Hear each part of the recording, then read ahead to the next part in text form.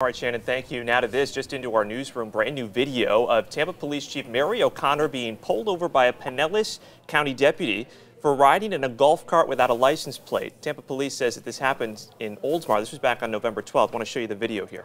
Is your camera on? It is. I'm the police chief in Tampa. Oh, how you doing? I'm doing good. Okay. I'm hoping that you'll just let us go tonight. Oh, okay. Yeah, I'll say you. Now that you say you look familiar, so. Yeah, I'm sure I do. Okay. So. Oh, all right. You ever need anything, call me. Okay. Serious. All right. Appreciate that. Thank you. Yes, ma'am. You're welcome. Thank you for your service. Thank you for yours.